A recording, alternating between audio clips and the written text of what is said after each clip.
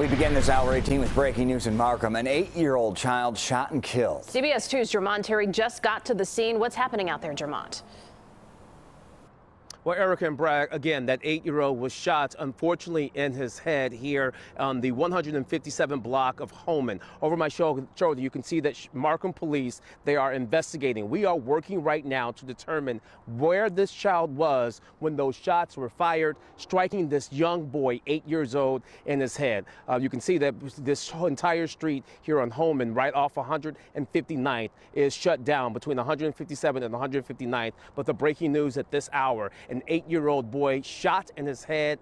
Unfortunately, we have confirmed that he passed away. Markham police working this case, and we'll stay on top of it as well. For now, reporting live with breaking news in Markham, Jermont Terry, CBS 2 News. All right, Jermont, thank you.